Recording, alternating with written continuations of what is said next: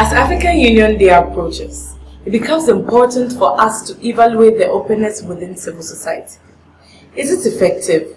As members of the Africans Rising social movement, we want to ask these questions. Do we expand space for civic and political action? Do we defend democratic space and the rights of citizens to enjoy the freedom of association, expression, and assembly? We want to see an open civic space that can address and tackle these issues in order to move forward as a continent and people. So join us in the WACSI Wednesday Convos on Twitter on the 24th of May 2017 at 10 a.m. with the hashtag WACSI Convos as we discuss this.